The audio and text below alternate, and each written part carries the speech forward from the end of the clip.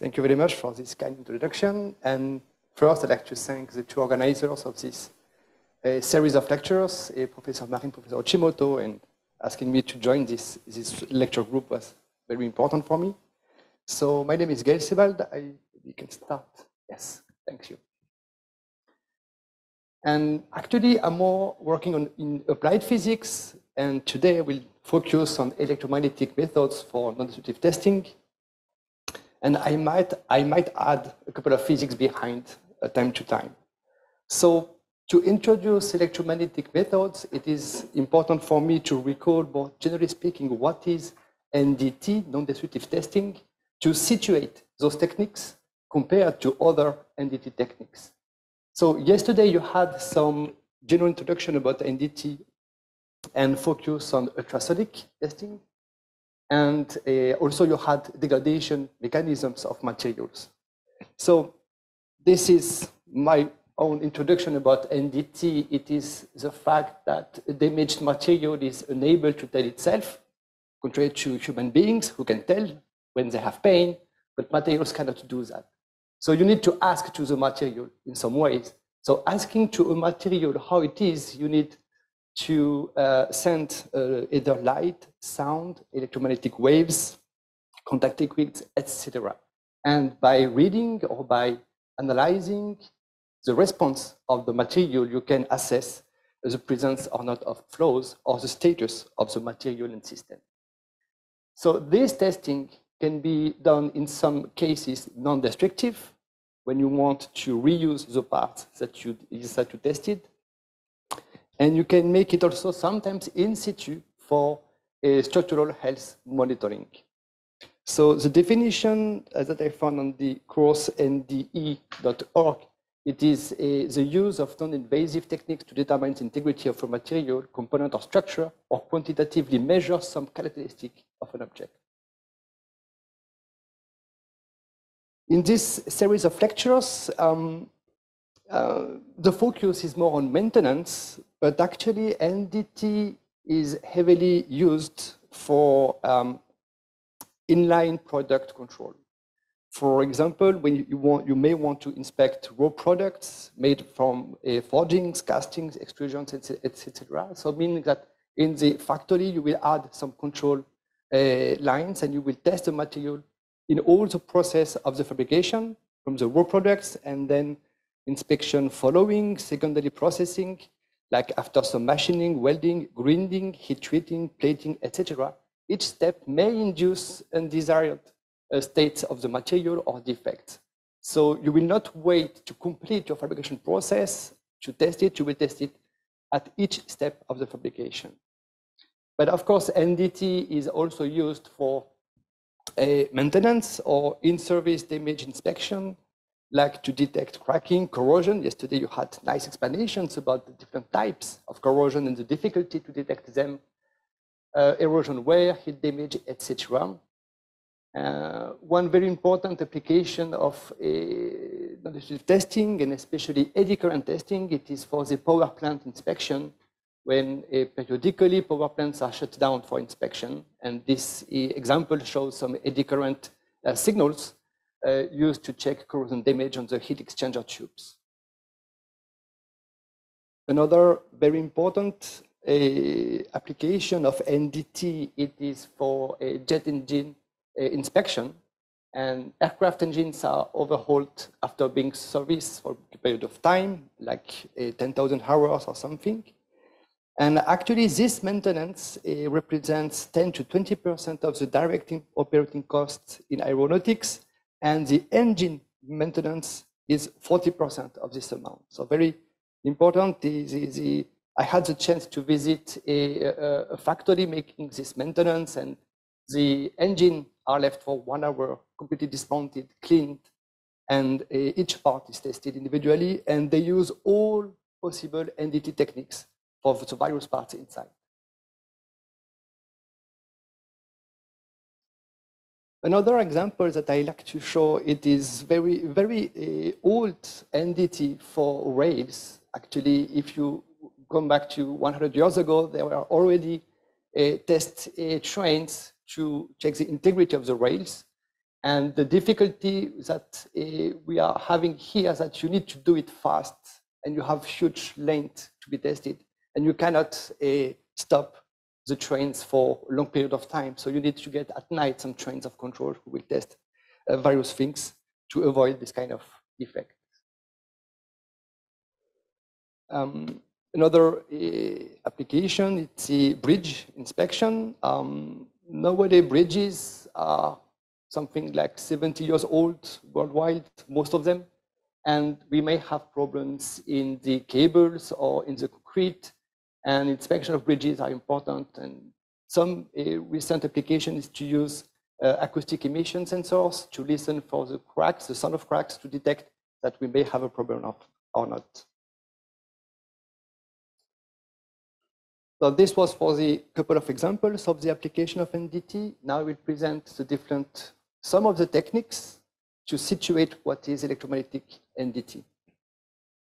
So these are the various techniques that exist.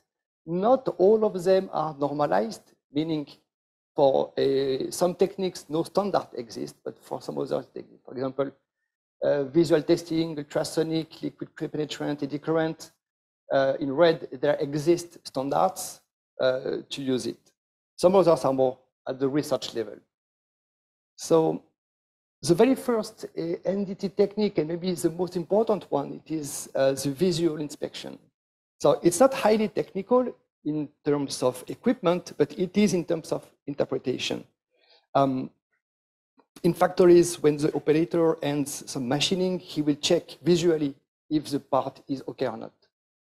And when the defects or the flaws that you want to detect are too small, you may use fibroscopes, borescopes, and so on, or magnifying glasses or mirrors, just to enlarge the view and detect, for example, cracks.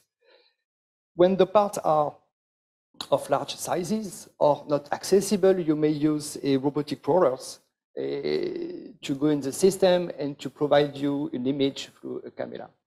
So this technique, it's very simple and effective in terms of equipment, but requires from the operator a very important training to be able to know how to analyze the images obtained.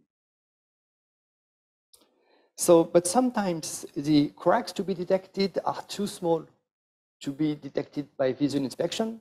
So there exists a set of techniques able to detect small cracks.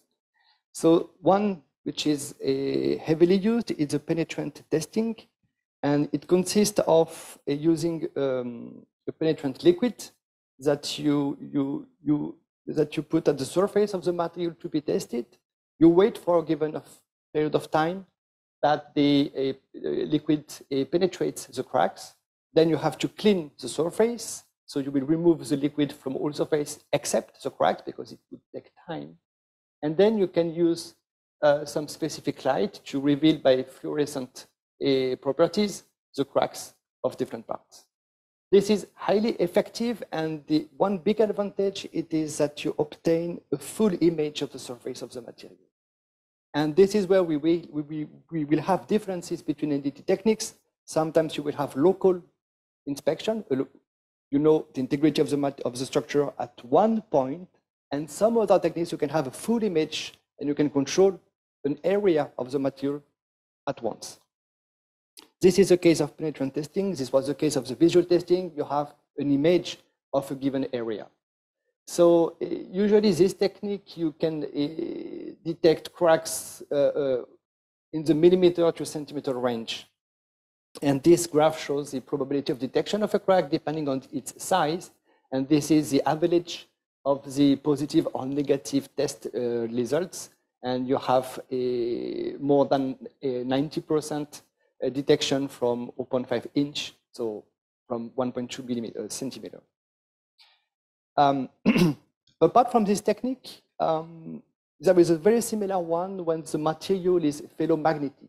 When it is ferromagnetic, you can play with the magnetic properties. If you take a given part made of steel, typically, you can magnetize it by external magnets or coils, and then you can use magnetic particles covered by a layer that is fluorescent, and the particles will get attracted by the magnetic field gradients. And when you have a crack at the surface of a given part, the magnetic field lines will tend to have some leakage outside, and the particle will get attracted there. And then by some appropriate light, you can reveal the different cracks like on this picture. A variation of this technique is to remove the particles, because it is easy to get them attracted to the crack, but then to remove it, it's difficult, and you need to clean up the part after inspection. So some newer techniques don't use magnetic particles, but use magnetic sensors able to scan the surface, and like a squid and like a giant magnetoresistance sensors and so on. But it's based on all of them on the fact that the magnetic field tends to have some leakage nearby the cracks. And one last technique to detect cracks, and also not only surface defects, but also defects in the bulk, is to use radiography.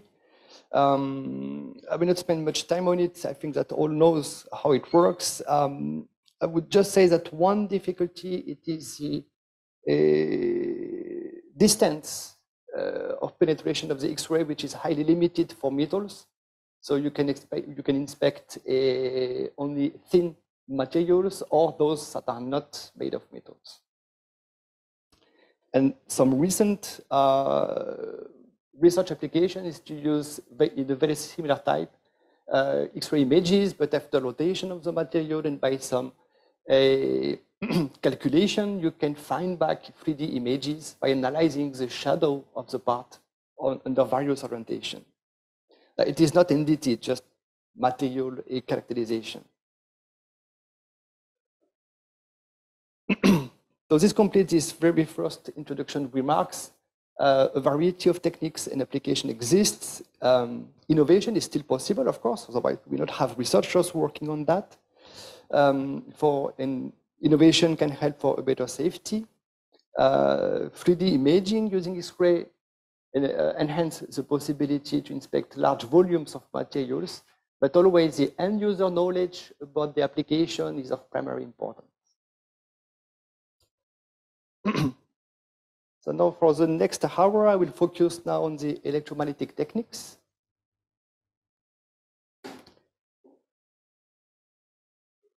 So the first thing, eddy current testing, it's basically to use a coil, you place it nearby the surface to be inspected, and you analyze the impedance of the coil. There exists plenty of configuration, but all of them are based on coils and the analysis of the electrical signals in it. Contrary to all techniques I presented before, eddy current testing is a local measurement. So you may think you are losing the capability to see a large area of material to be inspected. So why are we using this? Just because it works very, very fine, and in some applications, you know where typically the defects would appear. So you can analyze locally by eddy current testing. So eddy current, it's electrical currents that are induced by magnetic time variations. So you need to apply an alternative current to a coil and to measure its voltage and to deduce the impedance. And the signals will depend on the medium nearby the coil, more precisely, its magnetic permeability and electrical conductivity. Both those properties would modify the impedance of the coil.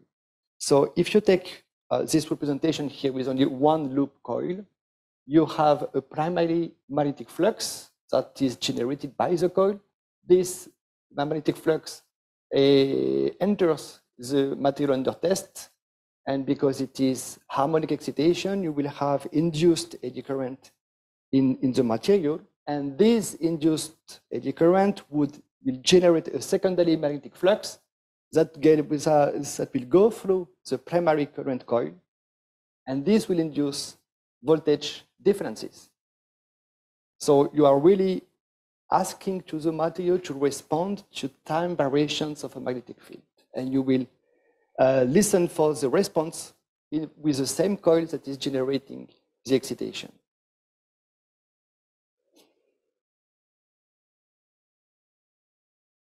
Let's go back to some more fundamental physics, simple one. Let's have a look to the electromagnetic wave equation for the electric field. So the second order space derivative of the electric field is linked with the second order time derivative of the electric field and the first order time derivative. So the left part, it's usually what we consider when we consider only propagation of waves. But when you have a non-zero conductivity, you will have an additional term, the first order time derivative. Depending on the ratio between the coefficients mu epsilon and mu sigma, you will have a weak attenuation or strong attenuation of waves. Yesterday, you had an example about attenuation for acoustic waves. You may have similar things with this kind of, with electromagnetic waves as well. But it happens that in case of metallic materials, in harmonic regime, you can rewrite the time derivative by multiplying the function by j omega. And if you look at those two terms here, you will have mu, the magnetic permeability, you will have epsilon, the dielectric permittivity, and not permeability, and sigma, the electrical conductivity. And it happens that in all metals, the conductivity is really high compared to epsilon omega. So if you look at these two terms here, if the sigma is much higher than epsilon omega, we will be able to neglect the term in the left. And what remains, it's simply a second order space derivative linked to the first order time derivative. It is not anymore a propagation equation, it becomes to be a diffusion equation. So the solution is of different type.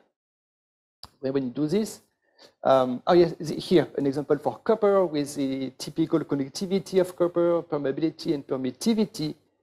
This condition, how to neglect the second order time derivative compared to the first order time derivative, you would need a frequency much less than 10 to the 17 hertz, which is almost the X-ray, right?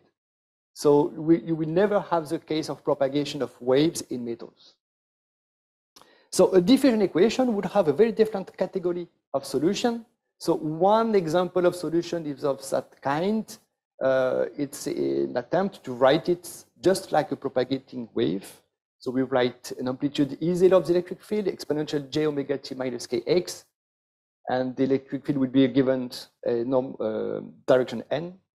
And the wave number k, of what represents a kind of wave number, if you inject this solution in the diffusion equation, you will notice that the wave number k has to be a complex number, which means that it will be written like 1 minus j over delta. And if you inject back this solution inside the electric field expression here, you can put outside of the exponential term that one which becomes to be real, and you have an electric field that will consist of one thing that looks like a propagation and an attenuation with space. So for example here, if you put a coil nearby a copper plate or a block of copper, and if you look at the expression of the electric field, you have such kind of variation of electric field. So this is a electric field amplitude versus space and plot against at various time of the period. And the important thing is to notice that the amplitude is decreasing with space quite rapidly and completely linked with the wavelength or the apparent wavelength. It's not a propagation, but meaning that one or period, it's enough to completely damp the signal. And whatever the frequency you will test, you will always have the same damping. It is independent on the frequency because you are solving not a propagation equation, but a diffusion equation. Now, what does it mean for NDT or eddy current testing? It is that the electric field amplitude will get attenuated quickly in the material, and this is examples of the attenuation of the electric field versus space in micrometer for low carbon steel, high carbon steel, copper, aluminum, zinc. And the typical range, so this is, I guess, for 1 megahertz. The typical penetration depth of the eddy current will be in the hundreds of micrometers. This is, but you may change also the frequency, get to higher frequency, to lower frequency, depending on your objectives of detection. And you can adjust it to various penetration depth, but still in the sub-millimeter range. So this is the first half of the explanation about the origin, how works the eddy current testing, how to generate currents in the material under test. But now to understand what is happening on the coil, you need to notice that the voltage of the coil is related to the magnetic flux density time variations in the coil.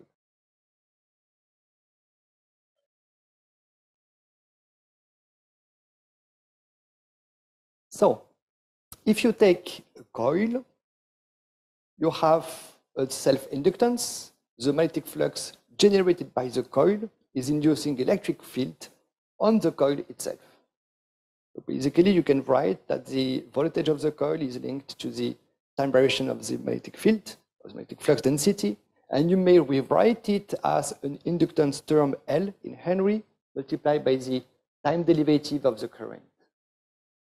In the vicinity of a magnetic material or a conductive material, the value of the inductance is modified, as well as the resistance of the coil. A conductive material is subjected to eddy currents. As a consequence, eddy currents will generate a magnetic field in the coil. And this will counteract the primary magnetic field generated by the coil itself. So when you have eddy current, the magnetic field in the coil will be reduced. And if it is reduced, you have less magnetic flux in the coil, so the inductance will decrease. But also, if you have eddy current in a material whose electrical conductivity is not infinite, the current means electrical losses. So conductivity multiplied by the electric field squared, it's a volume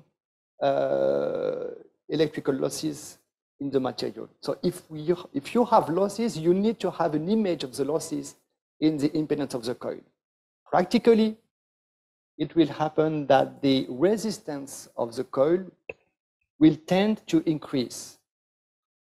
So as a summary, if you put a coil nearby a conductive material, electrically conductive material, the impedance of the coil consisting of a resistance and an inductance, the inductance would decrease, the resistance would increase.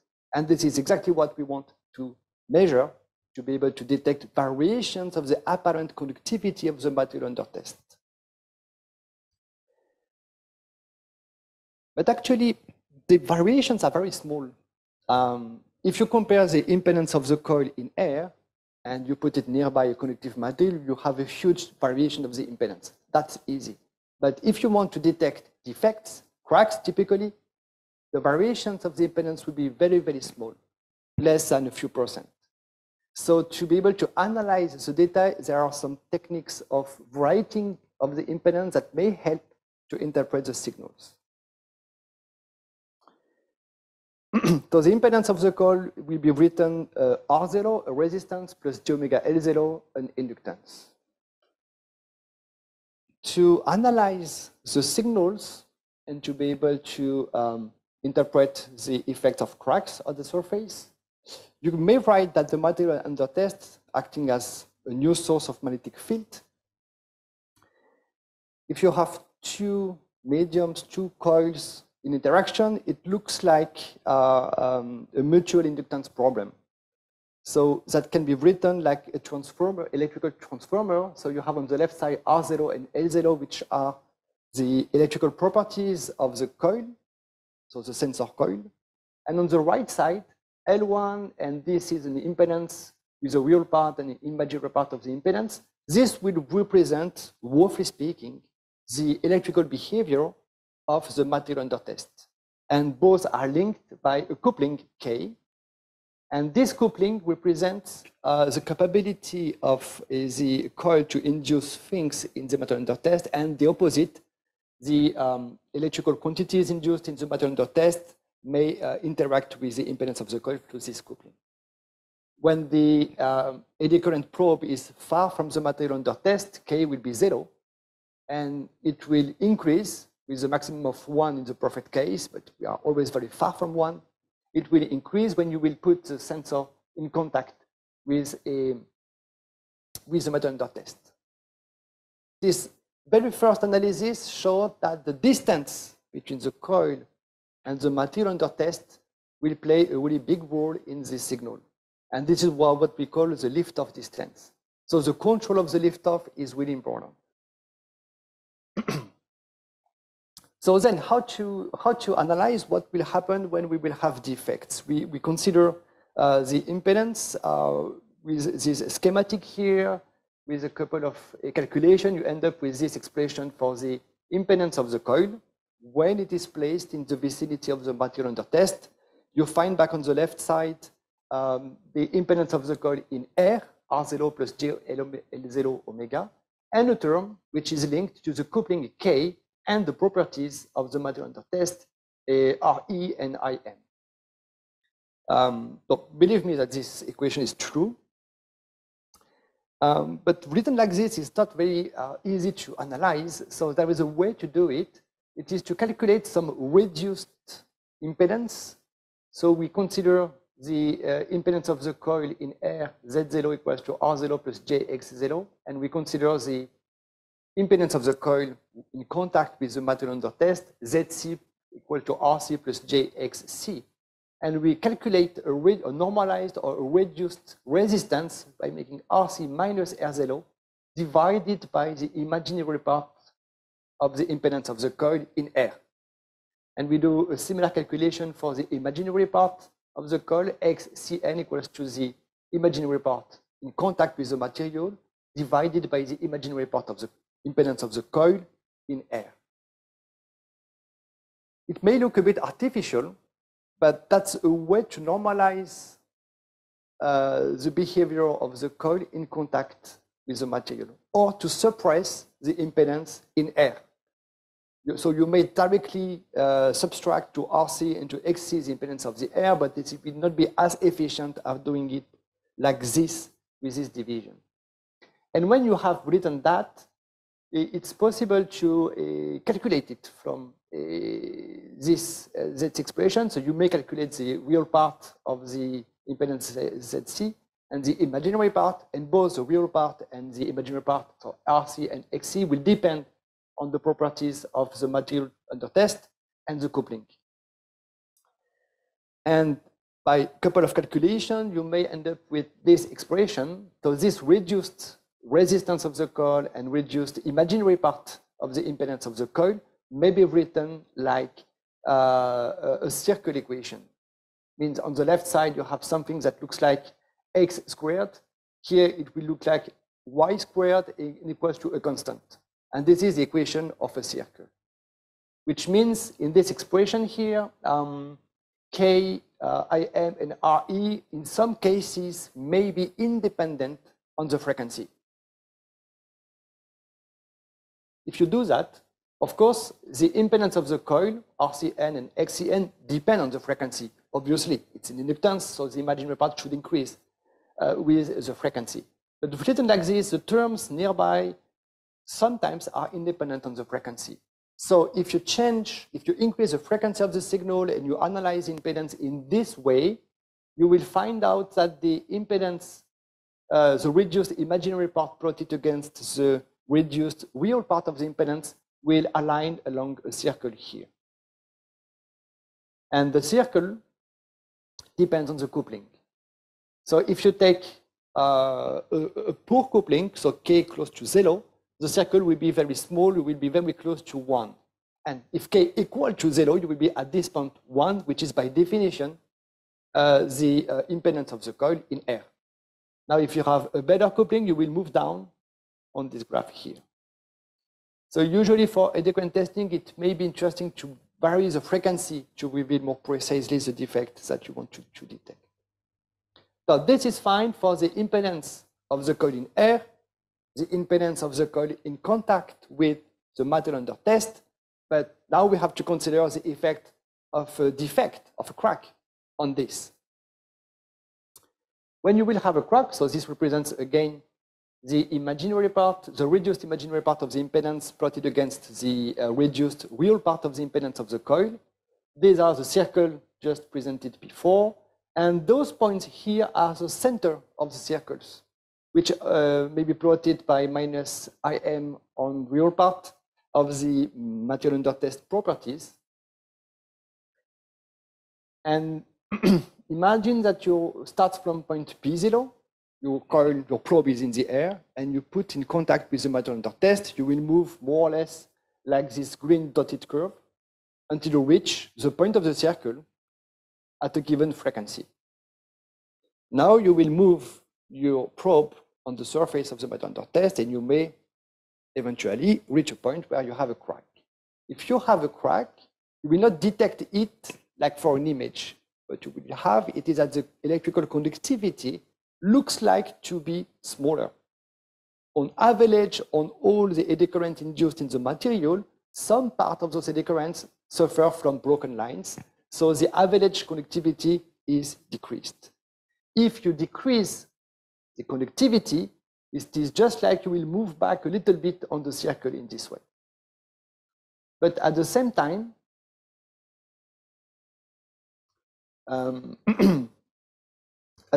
you will have the crack, because the distance between the probe and the material locally is a bit higher.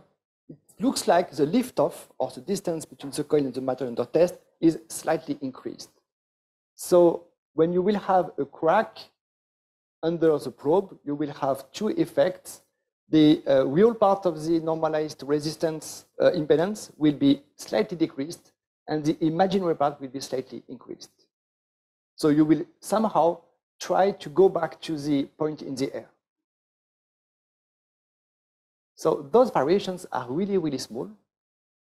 And to detect it, you will have to use some normalization or to subtract the impedance of the coil when you are in contact with the material, to just reveal what is happening on the surface.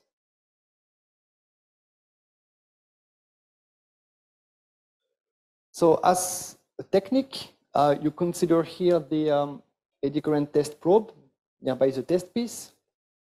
You will connect it to an impedance bridge, a Webstone bridge that you will power by an oscillator. You may want to modify the frequency if needed.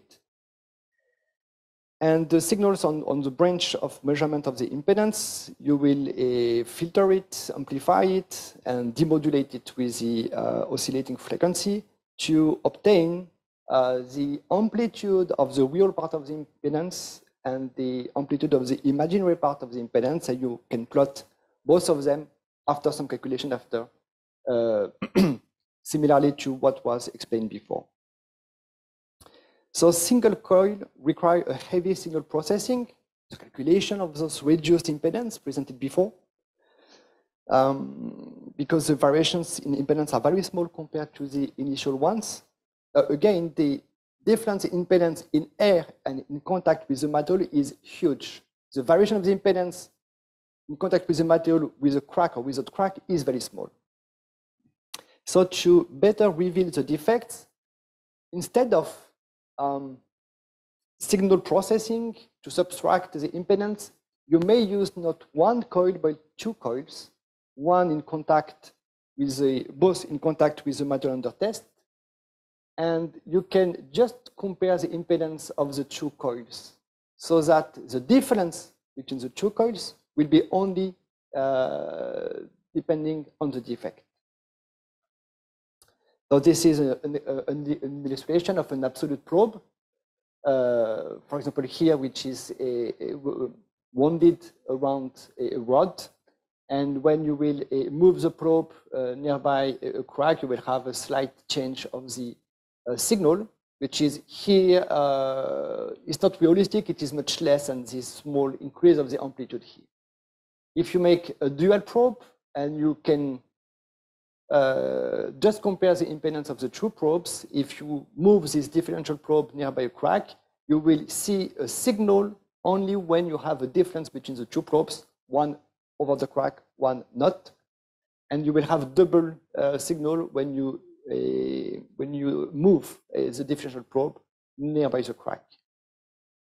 So this is a dual probe system, which is both are based on the eddy current testing, of course, and will have the same dependence on the material probe properties. So if the coils are really exactly identical, you will have a signal almost only when you will have defects on the material under test. More recent work tends to replace the secondary coil by a direct measurement of the magnetic properties. It's even more sensitive to the defects. In this case, if you replace the secondary probe by a magnetic field sensor, GMR, SQUID, and so on, actually you will use the primary probe to generate magnetic field in the material, and you will measure it. And when you will be above a crack, you will have changes of the magnetic field. So this looks like eddy current testing in a differential mode. It is actually slightly different physical mechanisms behind. Now for the probe configuration, you will have encircling probes for tubes, like this one. You may have inner probes when you want to inspect the inner side of the tubes, and you can have a differential probes or receiving coil, emitting coil here for tubes. When you have plates, you cannot encircle with a copper wire the whole plate, so you need either to put a small coil in the surface as it was illustrated before, or to have larger, so this is case, it is what we call the pancake coil due to the shape of the coil.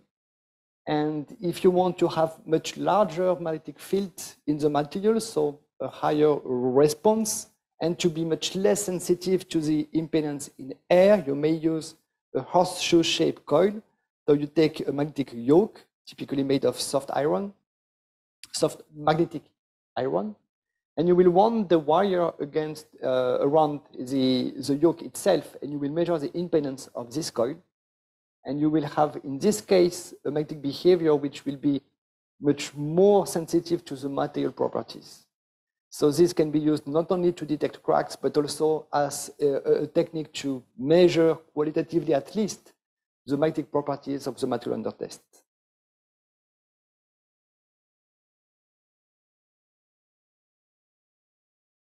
Now, some applications of eddy current testing. Of course, it's basically widely used for detection of cracks decreasing artificially the conductivity, increasing artificially the liftoff to detect the variation of impedances.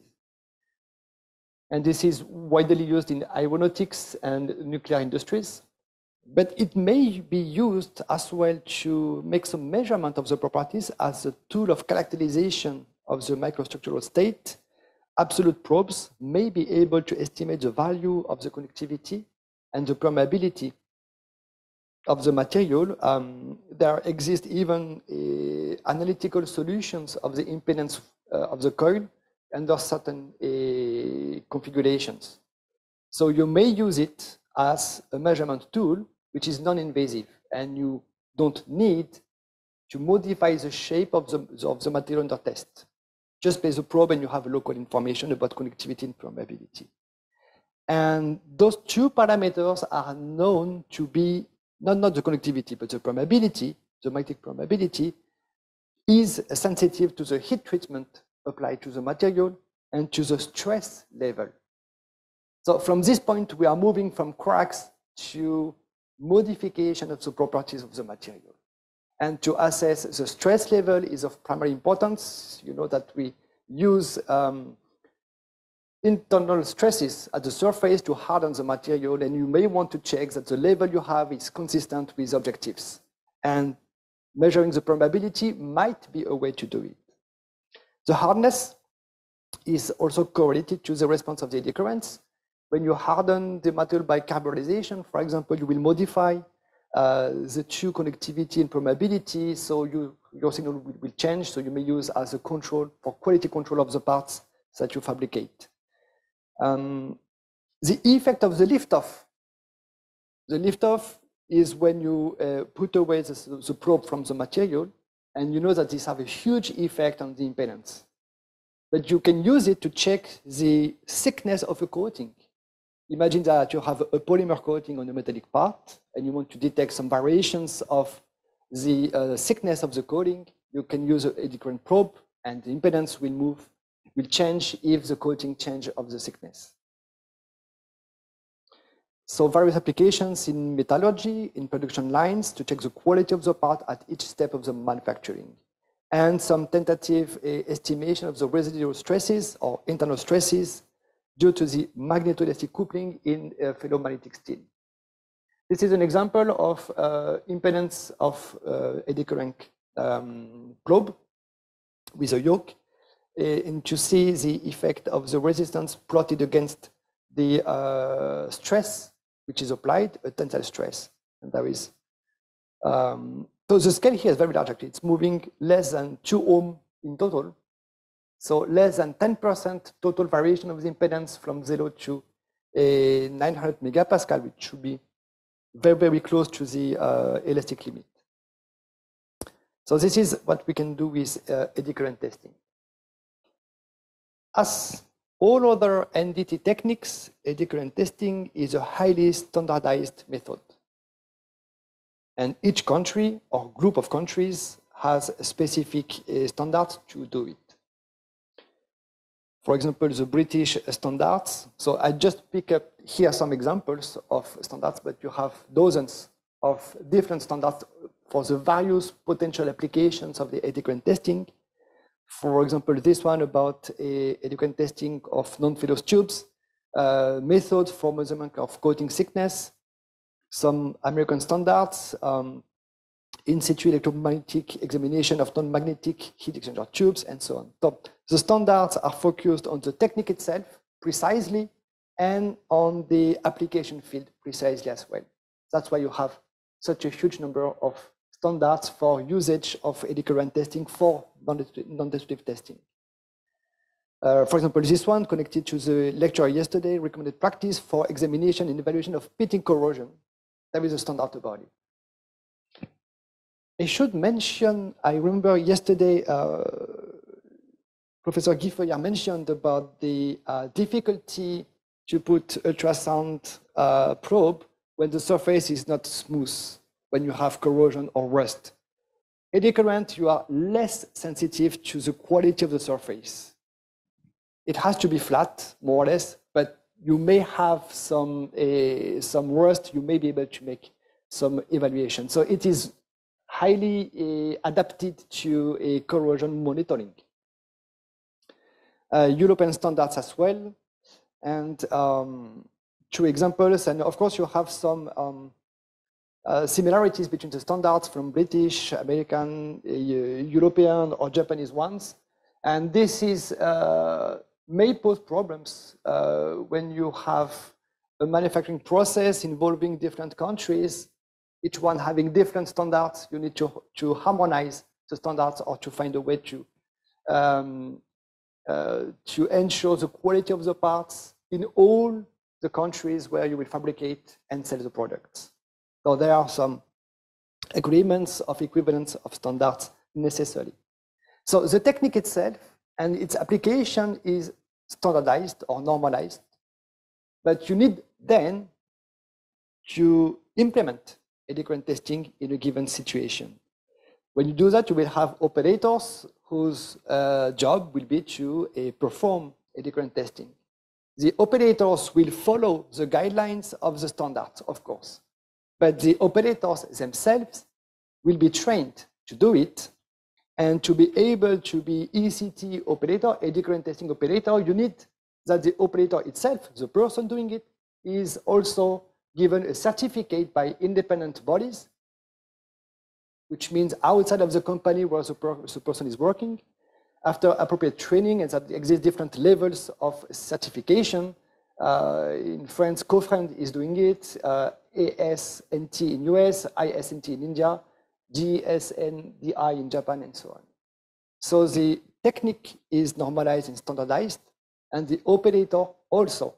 And if you ensure that everything is done in the proper way, you can have a certification of the company or the product the company is making.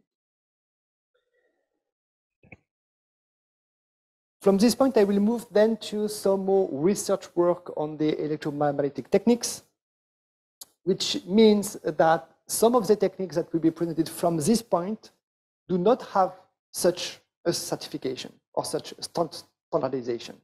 So you really have to be careful when you read in scientific papers some good correlation between this defect and the technique. Most of the time, it is not standardized, not yet. It takes heavy time to do it. So eddy current is well standardized. Magnetic measurements, some of the techniques has some things like recorded practice, but it's not a standard. And some techniques are simply not standardized, meaning that the company may use it, but cannot claim because I use it, my product is safer. So eddy current, the penetration depth is at the same time a huge problem and a big advantage. It's a big advantage because if you want to detect surface cracks and you adjust the frequency so that the penetration depth is the typical depth of the crack, you will have a huge impact of the crack on the impedance. If you have a low frequency and you have like 1 centimeter penetration depth, your small cracks of 50 microns will not change significantly the impedance. So the limited penetration depth, it's an advantage intrinsically. But the drawback it is that you cannot detect deep surface defects, and or you may detect subsurface defects. This is possible. So that's an advantage and a drawback. If you have a defect in the bulk of a material, ultrasounds are much better adapted, of course. But for really surface defects, eddy current is more maybe easier to use because you are, for ultrasonic testing, you have this near field region. So if you want to detect really surface defects, you will need either to move away a little bit the sensor or to adjust the analysis of the signals. So if you want to get deeper with eddy current, and some people try to do it, you can decrease the frequency. This is obvious. If you decrease the frequency, the penetration depth will be increased. This is one way, and if you do it, you will not only increase the penetration depth of the eddy current, but at the same time you will decrease the impedance. Not the resistance, but the resistance plays no role in the detection. You will decrease the imaginary part of the impedance, that one that is sensitive to the material under test. So by decreasing the frequency, you have a higher penetration depth, but at the same time, you are losing the sensitivity of the sensor. So you may want to increase the signal amplitude to be able to detect tiny changes, or you could use pulse eddy current testing. This is a sister technique from eddy current testing that consists not of harmonic excitation, but of pulse application, which permits two things. First, a huge amplitude, because you power the coil for a limited period of time, so you can send much higher current before overheating of the coil. And at the same time, you will have not a single harmonic excitation, but a multi-harmonic excitation, like white noise or something. That will include low frequency content.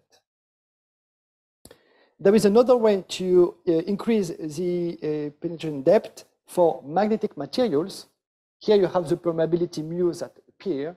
And you may know that for magnetic materials, when you have a saturation of the magnetic flux density, the permeability decreases.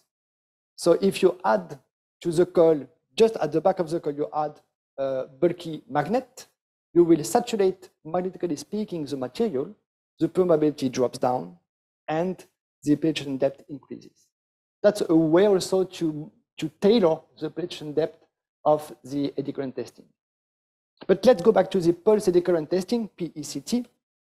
This is one example. By using conventional ECT, you have a single frequency excitation. You may use multi-frequency ECT. That's a possibility. And you can analyze separately each component data to reveal the flows. If you use a pulsed ECT, you will use more like a square-shaped signals here of a given duration. So this is not in seconds, it's much less. It is normalized time. So that the frequency content is more rich. You have a large low frequency component and several peaks of amplitude versus the frequency. So if you do that, you can reach more information about the conductivity and permeability of the material under test. You can assess the thickness of insulation and coating, and you can evaluate the thickness and corrosion state and detect defects. So you may see it as a more rich information because you have more frequency that is applied. One example of a detection of the pipe wall thinning determination using pulsed eddy current testing, by analyzing the peaks of a signal when the current is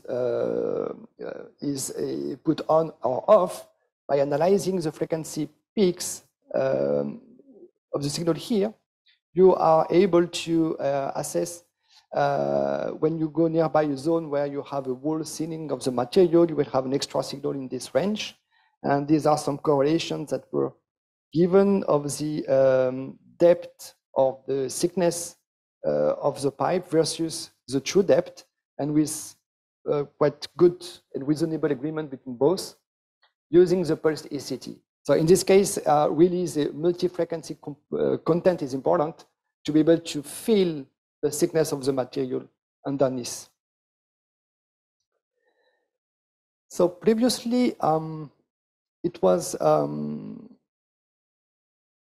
the eddy current testing impedance analysis was mostly adapted to aluminum, which is a huge branch of application. Now, if you move to ferromagnetic material, you have some other important points to consider. Going back to the explanation about eddy current probe effect, when you put the probe in contact with a conductive material, eddy current create a counter-magnetic flux in the coil, so you decrease the inductance and you increase the resistance. If you now move from aluminum to steel or a ferromagnetic material, the same will occur, of course, but in addition to it, the material itself will generate much stronger magnetic flux that will also be added to the previous one. So in the case you move a probe from air to a ferromagnetic material, the inductance will not decrease. On the contrary, it will increase. It tends to decrease due to the eddy current, but tends to increase due to the magnetic permeability of the material. So in the reduced imaginary part of the coil impedance versus the reduced real part of the coil impedance, you start from the point in air here, P0, and you will move, when you put the probe in contact with the material under test, you will move against, along the dotted lift-off line here. So in non-ferromagnetic material, you will move down, and on ferromagnetic, you will move up. But if you have a crack, you will have actually, hopefully, a very similar effect, an increase of the imaginary part and a decrease of the real part. This is due to the fact that when you have a crack, more or less you are reducing the apparent conductivity and permeability. So both effects tend to move the impedance in the same direction than for non-ferromagnetic materials. But actually, if you take a ferromagnetic material, you will have a permeability that will play a significant role here. Permeability of steel ranges from relatively to the vacuum permeability. It will range from 50 to 5,000, depending on the materials. So you may divide the penetration depth by 1 or 2 decades quite easily if you move from aluminum to ferromagnetic steel. So as mentioned before, you can add a strong magnet behind the coil to saturate magnetically the material, and then to have mu that goes back close to mu0, the vacuum one, and to have much higher distance of eddy current in the material. So this is ferromagnetic materials considered as a material under test for eddy current testing. But ferromagnetic materials have more properties that can be used. And from this point, we are moving away from the industrial techniques, but more from research techniques.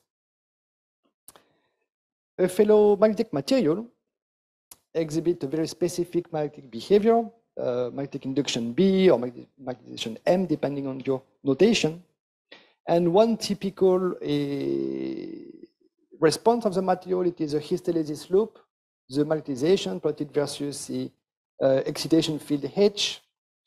And this hysteresis cycle involves numerous different categories of magnetic phenomena in the material, the structure in domains of magnetic domains, the response of the domain walls to an excitation, and also the ability of the dipole moments to rotate or to move as a result of an excitation. And all of these mechanisms are sensitive to the changes of the microstructure. It's even too sensitive so that it is very difficult to separate each effect. But basically, one quite straightforward impact, it is the effect of mechanical stress. All ferromagnetic materials are magnetostrictive. Maybe I could mention that the very first ultrasonic transducers were made of magnetostrictive materials before the discovery of the piezoelectric effect in ceramics by the Curie brothers. Steel deforms as a result of a magnetic field. This is the reason why electrical transformers make noise. And if you consider here the reverse effect, when you apply a mechanical stress, you modify the magnetic response in this way. So this is an example of a low carbon steel, and for a high carbon steel, the hysteresis loop is different as a function of stress. You may want to measure the level of residual stresses in the material. Why not measuring the hysteresis loop and analyze the data? This is where we reach the very first problem of the magnetic-based techniques, which is that there is standards to measure a hysteresis loop. Not so many exist, but the standard, it's, for example, it's on the geometry of the material under test, which is called Epstein frames. So you make an assembly of the materials to be tested, of plates with constraints on the width and thickness. And from this assembly, you will be able to reduce or to cancel completely the eddy current in the material. Not that of the eddy current testing, but eddy currents occurring in every magnetic material subjected to a harmonic excitation. So you make a lamination structure, and this is one example of the geometry. So you need a large number of plates, hopefully identical to each other, and you will, from this assembly, be able, by adding the coils in the system, to measure in a proper way the magnetic properties. This induces constraints on the material in terms of shape. It cannot be used for non-destructive testing because you will not cut your material to be tested. Another method to measure the magnetic properties is to use a vibrating sample magnetometer, which is highly precise. And to this, you need to make a magnetic static field with some external coil system and yoke, and you make an oscillation of the sample inside, so that you will measure the small variations of the magnetic field in a coil. So you can either vibrate the sample or vibrate the coil itself. This measure is an absolute measurement of the magnetization of the material. That's really nice, but you need a very small sample, a few millimeters size. Again, this is not adapted for NDT. You will not cut your parts in small grains to make this measure. Apart from those standards, there is no real accepted standard for measuring the magnetic properties. And this is where we reach the difficulty of the normalization or standardization of the magnetic-based techniques.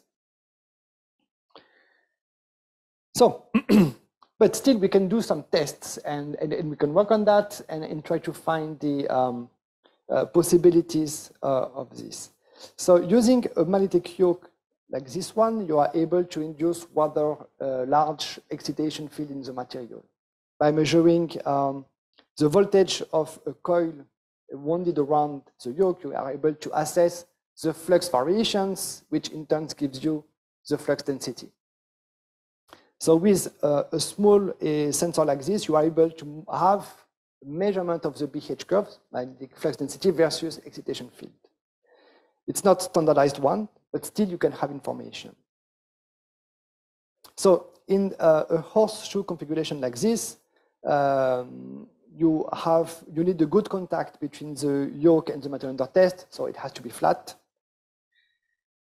And the basic operation consists of supplying low frequency current to the primary coil and to measure the tangential excitation field using a Hall sensor nearby. So you know that the magnetic field H, the tangential component is continuous when you have an interface, which means if you measure H nearby the plate, you may consider that it is the same inside the plate. The B field is not continuous. A secondary coil to measure the magnetic field variations. And from the literature, you may find several work to use the BH curves, the hysteresis loops, as an indicator of the residual stresses, clip damage, or phase transitions.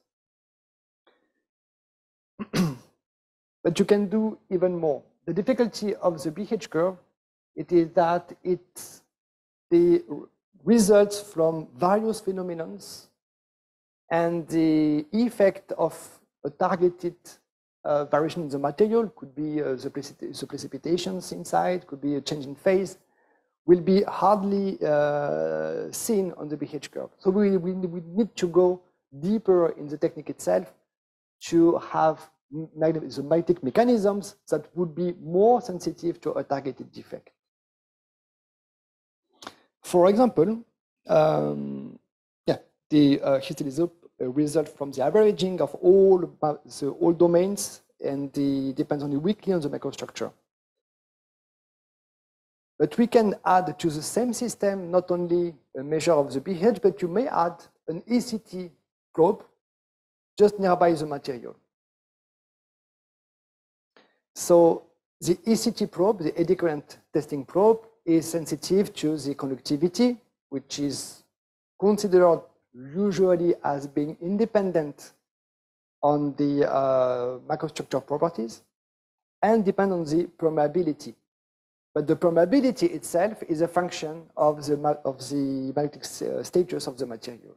So by combining a measurement of the BH curve, adding a static or low frequency excitation field in the material, you are able to monitor the impedance of the coil, which is sensitive to the permeability, and you can plot it against the excitation.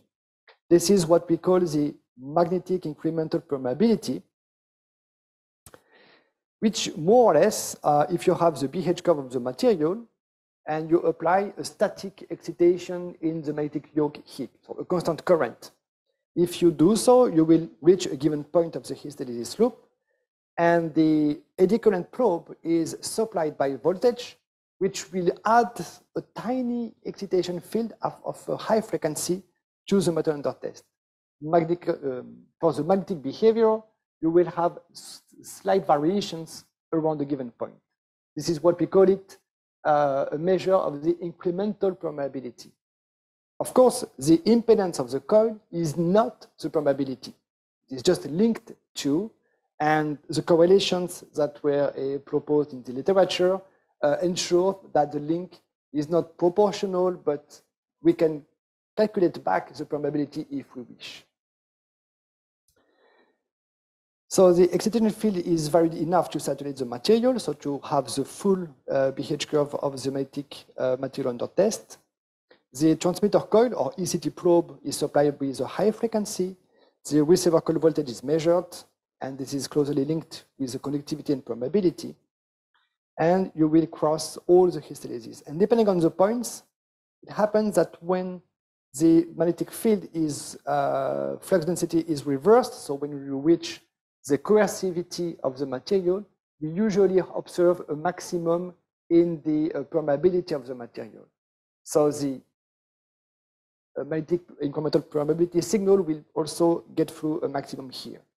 When you are at the saturation of the magnetic field loop, the permeability tends to be lowered down to zero, down to mu zero, and then the signal of the ECT probe will tend to decrease as well.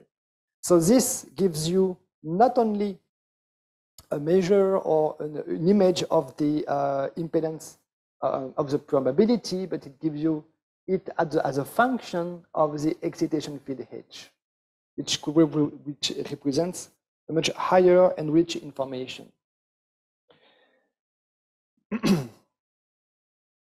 So we replace actually a single measurement point done by eddy current testing by a full curve, and we may then analyze all characteristics of this curve, the distance between the two points here, the difference between the saturation zone to the maximum one, and so on. So you may define several indicators based on that, and then to have a look to its variation or correlation with several defects or changes in the microstructure of the material. Getting back to writing of the impedance of the coil, it is the same equation as before, just now L1, RE, and IM that are the properties of the material under test. All of them becomes to be dependent on the static excitation field HTC. This is how we reach a full curve. One example of a application of it. So with similar horseshoe shape for excitation field here, we are able to assess, for example, the level of plastic strain in this case, which have a huge impact on the magnetic properties. So the technique, if you take a single point here of impedance, you will observe a decrease with the plastic strain level, but plotting the whole curve here, you have more rich information. I'd like you to have a look to the amplitude here of the impedance. For one curve, you are moving from 77.4 ohm, getting down to 77.2. 0.2 compared to 77, it's much less than 0.5%. This is the typical variations of impedance that we are detecting here. And depending on the different plots, you can reveal the effect of the plastic strain on the behavior measured here. So you may think by measuring the impedance, analyzing, and maybe I can predict the plastic strain level.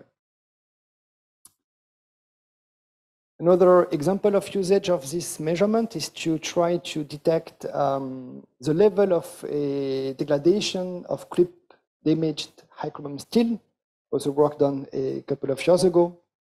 And the idea of creep damage, so the creep is when you apply a high stress over a long period of time, and you, at a given temperature, you observe a continuous increase of the strain level until it reaches the rupture in the tertiary zone here. So when you reach this stage, you have cracks that you may detect by other techniques. But when you see the cracks, it's already late. So the time before replacement might be problematic if you wait to see the cracks. But before you can detect the cracking in the secondary zone, you have some void apparition in the material, and you have changes of the microstructure. And one idea was to say, okay, let's do not wait the cracks apparition, but let's do things much earlier. And some properties are dependent on the secondary state. If you take the hardness, it is not very dependent on the status of creep, But if you take some other microstructural parameters, like this one, which is really linked to the grain misorientation, it is increasing already in this secondary region. What about now some magnetic techniques to measure what is happening in this range? So a work was done by the same magnetic incremental permeability to detect the creep damage, and the samples were subjected to various stress and temperature heat treatments for large stress, time, and temperature. And then after those heat treatment, the samples were taken back, and the measurement was done when the material was at rest, at room temperature, and no stress applied to it. And MIP signals, so this the magnetic incremental permeability that may be seen also that eddy current testing under a given excitation field showed a large dependence on the heat treatment. So the correlation between the heat treatment and the MIP signals showed some tendencies in terms of, for example, the number of precipitates that were measured by another mean. So this is one tentative application of the technique to detect the change of the status of the material before the apparition of defects.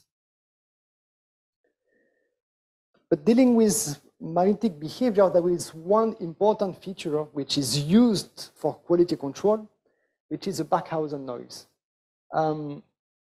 For a magnetic material, a ferromagnetic material, if you increase the magnetic excitation field slowly in time, like this one, like a ramp, you will observe an increase of the flux density, of course, and you can build the hysteresis loop with it. But actually, if you go very slowly, and if you monitor the voltage of the measurement coil, you will notice a noise in it. It is not a measurement noise. It is a noise induced by the domain wall configuration change, which is more or less avalanche of domain that changes of the directions like this. When you increase the magnetic field, the domains will change of size, and it's done like avalanches, which will give some given noise. The former experiments of Barkhausen itself was to directly connect the coil here to a loudspeaker, and there was some noise on it, because the loudspeaker filtered spontaneously the low frequency content, so you reached already the high frequency content of the noise and make noise in the system. The noise properties, it's very attractive because it depends only on the domain avalanche phenomenon. It do not depend on the conductivity, electrical conductivity. It do not depend on the domain wall bulging, the capability of it to vibrate. It depends only on a single magnetic feature. So the correlations might be better to several defects. And so to measure the Barkhausen noise, you simply need to have a slowly varying magnetic field and to monitor the noise with some coils, sensors. As an example, from this noise, you are able to trigger the noise level after some filtering. The noise is especially large when you reach the coercivity of the material. Of course, because this is when you will have the largest amount of changes of the domains. And by some reconstruction of the noise, by you put it square, then we integrate it over time. And if you do that, you are able to rebuild something that looks like a hysteresis loop that was called magnetic Barkhausen noise energy. And that reveals especially the coercivity of the material. That's a way to measure the coercivity without following the standards of magnetic hysteresis loops measurement. And this, for example, the Barkhausen noise is known to be typically highly sensitive to mechanical stress.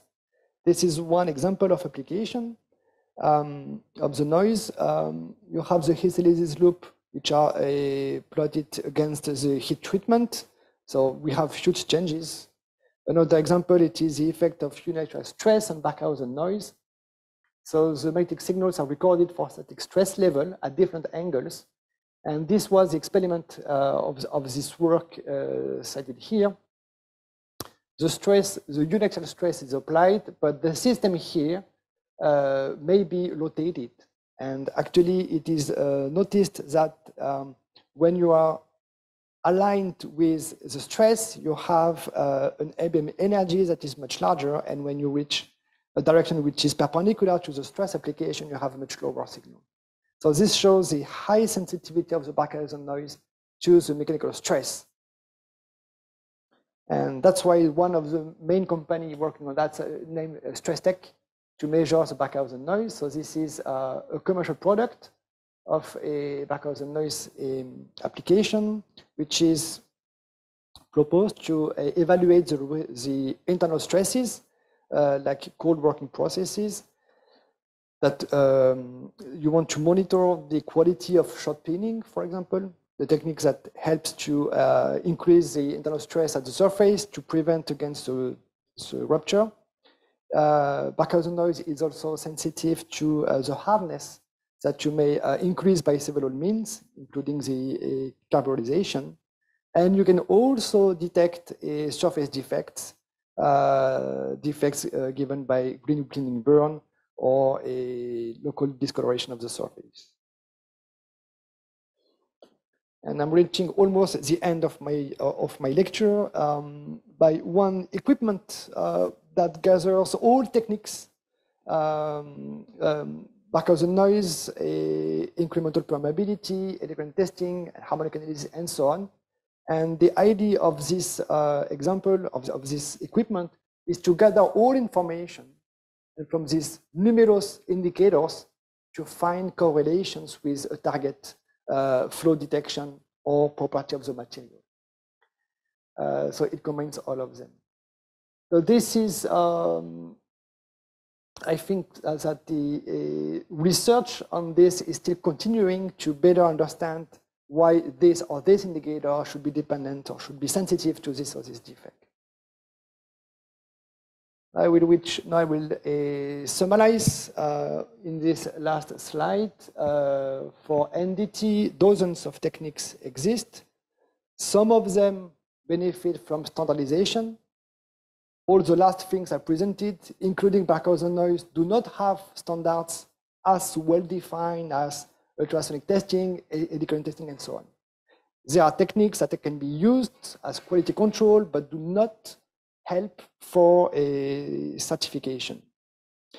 The techniques of non-destructive testing are limited only by the imagination of scientists, which is huge. The main limit is the practical implementation and validation. Some years ago, I remember a conference by a specialist of it, and he said that they do not have time enough to try and to implement all the ideas proposed by academic research about NDT. It takes time. It was mentioned yesterday also that for the qualification requires a huge time, much even larger than for medical applications, because you are talking about safety. So you need to make sure that it is reproducible, that the operator will be able to understand the signals that are observed, and so on. The two main issues or trends nowadays about NDT, it's the fact that we are using increasingly polymer composite or non-conductive materials, which means that electronic testing simply do not work. And we have defects that are not completely understood. So this is a field of research and industrial implementation. And the second thing that requires additional work, it is the additive manufactured parts, because when the part is completed, of course, it is of complex shape. It is the objective of the additive manufacturing of metals. And when you have this complex shape, you cannot inspect inside the shape. So you need to find ways to inspect during the fabrication process. This is one thing. And also, the nature of defects are not known yet. When you make some forging, some casting, we know typically what may happen as problems, and we may find techniques to detect it. But for additive manufactured parts, it is not the case. And for the electronic testing, as a summary, that's a technique which is especially sensitive to surface cracks, and this is how it is mostly used. It may give additional information when it is coupled with magnetic properties measurement. It is not an image of a given surface or an area of tested material. It is a local measurement, but you can make a mechanical scan, so mechanically displacing the probe to make an image of a given surface and to detect flaws or cracks. And so for crack detection, it is well implemented. For correlation with microstructural properties, we are at a much lower TRL level. And that's it for my lecture. Thanks for attention.